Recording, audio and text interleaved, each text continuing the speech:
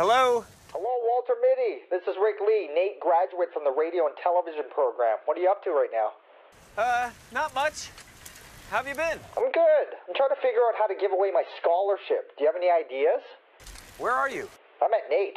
I don't want to just give this to somebody that applies. That'd just be too simple.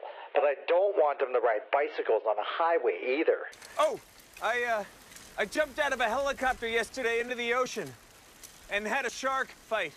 Yeah, that's not good enough. Do you think you could do it, Cap?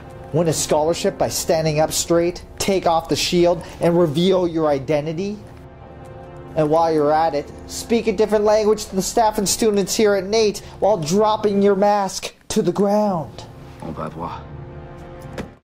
I don't know if you understand what's required to win a scholarship.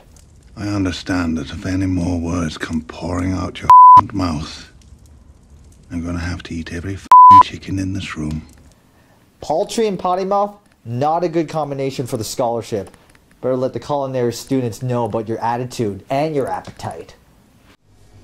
Who are you? I'm Rick Lee. Why are you blue? And you want to win a scholarship? I should kill you. Come on, the process is quick and easy, not like the LRT being built here at NAIT.